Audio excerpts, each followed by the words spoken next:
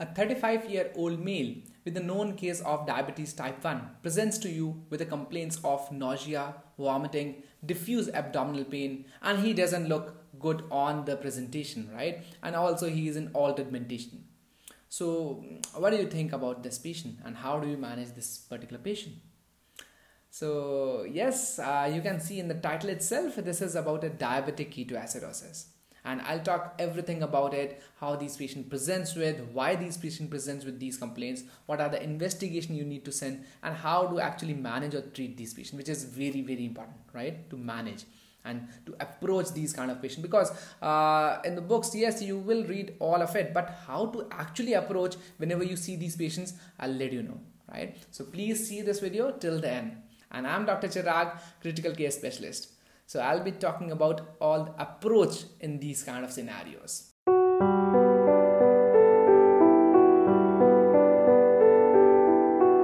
So whenever you need to approach any patient in your OPD, wards, emergency or ICU, the first and foremost thing you need to go with is to take a brief clinical history, right? Either from the patient if conscious or from the nearby relative.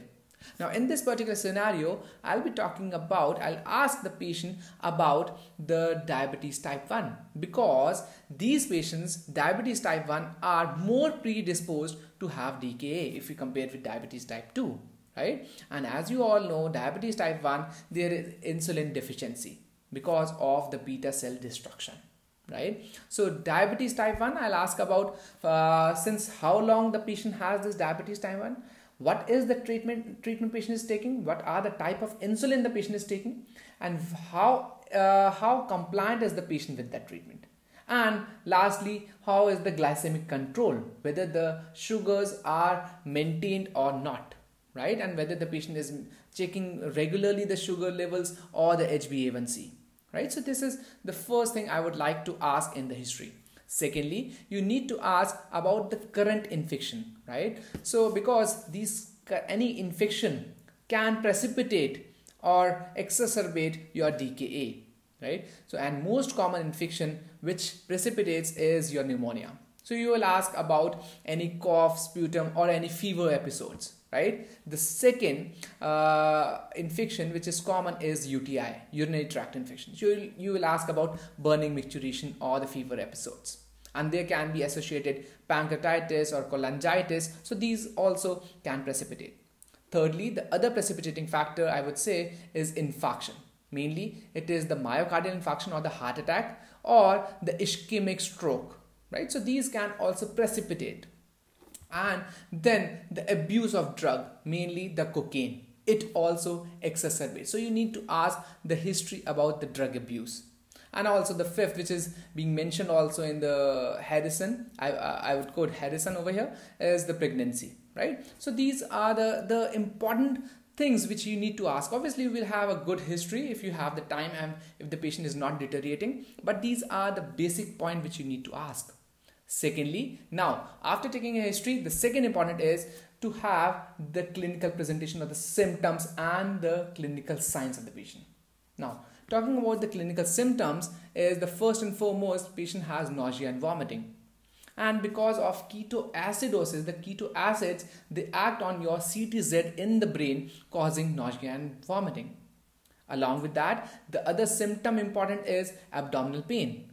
Now this could be because of electrolyte imbalances, and particularly I will call it is the hypokalemia, which can cause ileus and will be responsible or may be responsible for causing abdominal pain, right? Then along with that, these patients are usually short of breath. Now this short of breath is because of acidosis in the body. I will talk about what is acidosis, what is small respiration in the later part of this video, right? So these usually can present with shortness of breath also. And the other symptom or the complaint which the patient can tell you is he or she is passing a good amount of urine, that is polyuria, and he is having a lot of thirst, that is polydipsia. So he tries to drink more. So polyuria and polydipsia, right? So this is the clinical presentation or the clinical symptoms which the patient has. Along with that, you need to have the physical examination or the clinical examination of the patient and see the signs. The first important I would say in this is the dehydration. Very, very, very important. The first thing important in the DKA is the dehydration, right? Now, I'll talk somewhat about the pathophysiology. In DKA, as the name says, diabetic ketoacidosis, there is insulin deficiency, and that causes stimulation of counter-regulatory hormones, which are your catecholamines, the epinephrine, norepinephrine, and also the glucagon. These causes excess of glucose in the body by pushing the liver to have that gluconeogenesis and glycogenolysis, right? So there is intense hyperglycemia in the body. Now this hyperglycemia, this increased sugar load, when it goes to the kidney, it pulls the extra water along with it, and it is expelled out of the body, causing dehydration. Very, very, very important, right? So the signs and symptoms, obviously you will see the skin turgor. So you will see the skin is going back very slowly, the skin turgor. Secondly, you can see tachycardia on the monitor, or just palpate the pulse, there is a tachycardia. The blood pressure is on a low side, and if there is a catheter attached or there is a Foley's bag, then you can see the color of urine is very dark. Now the other sign is tachypnea, or I would say small respiration. Now why does this happen in this DKA? I talked about the counter-regulatory hormones, right? The norepinephrine, epinephrine, and glucagon. What they do is they stimulate the lipolysis in the body, causing free fatty oxidation and producing ketone bodies. Now we have three important ketone bodies. One is acetone, second acetoacetate, and third beta hydroxybutyrate. And these two are very important and are the keto acids. So keto acid means they are acidic in nature, causing pH to go low, less than 7.3. Now because of this decreased pH, what your body does is it tries to compensate and try to maintain the pH in the range, right? So your body will wash out the CO2, and to wash out your CO2 you need to hyperventilate, and that is the reason patient has an increased respiratory rate, right? So and this particular breathing pattern and the rate, it is called as Kussmaul's breathing. And the acetone, which I just mentioned, it causes fruity smell to the breath, right? So there's a fruity odor to the breath. Now the first I talked about the dehydration, the signs of dehydration. Second, the tachypnea or the breathing pattern, and also check the abdomen of the patient. There might be abdominal tenderness, which mimics pancreatitis. And the fourth is check the sensorium of the patient. Because of acidotic nature, there is separation of the GCS or the sensorium of the patient, and there can be cerebral edema associated with it, although cerebral edema is usually in the pediatric age group. Now talking about the investigation part, first and foremost thing you will check is the blood sugar of the patient, and if it is usually more than 250 milligram per deciliter or more than 13.9 millimoles per liter. Secondly, you will have a check on the ABG, arterial blood gas analysis. In that, the pH is usually less than 7.3. Then only you will say yes, this is a DKA. Right? The other is you need to check a bicarb level also, which is mentioned as less than 18 milliequivalents per liter. So I would quote Harrison over here, because there is a controversy. Some book says and some guidelines says less than 15, but yes, Harrison says less than 18 milliequivalents per liter, and I consider Harrison as the Bible of medicine, right? And the third important investigation is, I would say, it is the urine RM or the serum ketone levels. Right? So urine RM, you will see there are ketone bodies 2+ or 3+, whereas the best is to send a serum ketone bodies level, and mainly it is the beta hydroxybutyrate which is being measured, right? Then the fourth important investigation is have a look on the serum electrolytes, all of it, the sodium, potassium, chloride, magnesium, phosphate, but out of them the most important is the sodium and potassium. Right? And sodium in these conditions are called as having a pseudo hypernatremia whenever there is a hyperglycemic state. So the sodium reduces by 1.6 milliequivalents per liter whenever there is a rise of 100 milligram per deciliter of sugar, right? So you need to correct it. And the other is potassium. Obviously, whenever there is an acidotic state in the body, what happens is the the H plus that moves into the cell, whereas the K plus that moves out of the cell because of your H plus K plus pump. And it looks like, yes, the potassium is outside in the plasma. It looks like there's a hyperkalemia state, but these cells are actually devoid of potassium, right? So you need to have a look on potassium, very, very important. Otherwise, it can cause arrhythmias, which can be lethal to the patient, right? After that, the next thing, you need to have a look on the urea and creatinine. Because as I just mentioned about the dehydration, these patients are very prone to have that pre-renal AKI, right? So you need to have a look on the urea and the creatinine.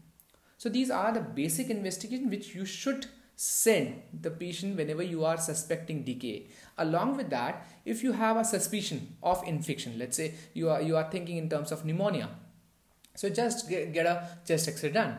Or if you are thinking in terms, if it is mimicking with a pancreatitis, just send serum amylase and lipase also, because in DKA amylase is usually raised. So to be very specific, send serum lipase along with it, right? And still, if the doubt persists or your suspicion is very, very high, you can go ahead with CT abdomen for the pancreatitis to rule out the pancreatitis, right?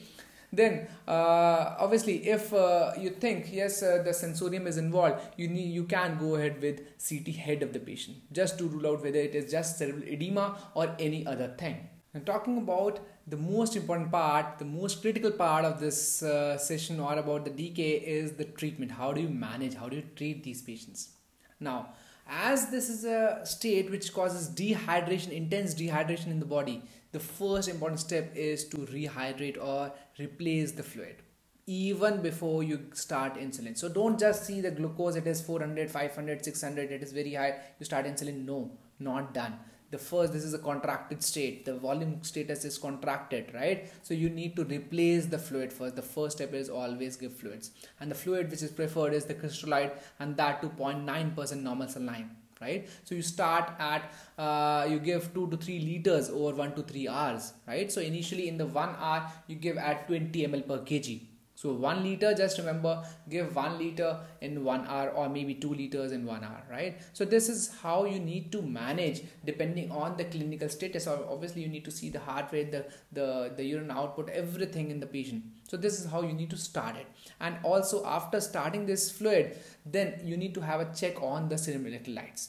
If the sodium is on the lower side, yes, you can continue with 0.9% saline. But if it is on a higher side or chloride on a higher side, then change the fluid to 0.45% normal saline, or it is called as N/2, right? And if your sugar, it comes less than 250 milligram per deciliter, then change the fluid to dextrose containing fluid, either DNS or DN/2, right?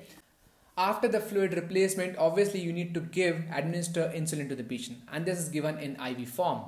And as a bolus, in a dose of 0.1 unit per kg, followed by infusion of 0.1 unit per kg per hour, right? And obviously you need to titrate it according to the blood glucose level. So you need to have a continuous, intense monitoring of all these things: the vitals, the sugar, the electrolytes, everything, right? The urine output, everything. So these patients are being managed in the ICUs. Now after taking care of the fluid replacement, insulin, the third important is to have a look on the electrolytes, right? You need to replenish. Now, if your potassium, serum potassium is less than 3.3 millicolins per liter, do not give insulin to the patient. Do not. It will be lethal. Why? Your insulin, if you give insulin to these patients, hypokalemic patients, it will cause movement of potassium from outside to inside the cell. It shifts the potassium inside the cell, causing more hypokalemia, which can cause arrhythmias, and it is lethal to the patient. There can be even cardiac arrest, right? So please first take care of the fluid and also take care of the electrolytes. And if the potassium is around 5 to 5.2, then just give 10 millicolins per hour. And if it is very low, as I just mentioned, less than 3.3, you need to give 40 to 80 millicolins per hour and first replenish. Take the potassium more than 3.3 or more than 3.5, then start the insulin. And our goal for glucose is 150 to 200 milligram per deciliter, right? So you need to maintain that. Apart from that, this was all about the DKA. The other thing which I need to just mention, take a minute for it, is the other entity which is called as HHS, hyperglycemic hyperosmolar state. Right? Whenever your pH is more than 7.3 and bicarb is more than 18 milliequivalents per liter, then yes, it can be HHS. Or the other variant, or I would say the other thing which is being mentioned nowadays is euglycemic DKA. Right? This is very, very typical of SGLT2, which are the gliflozins, which we are commonly prescribing for the diabetic patients, right? So these causes euglycemic DKA, very important for your MCQ and also clinically also. So this was all about DKA, and I hope you loved this video and you understood something about how to manage, how to approach these kind of patients. If yes, please leave your feedback in the comment section below. I mean, it's not just yes, if no also, just leave your comments in the comment section below. Okay, bye bye, take care.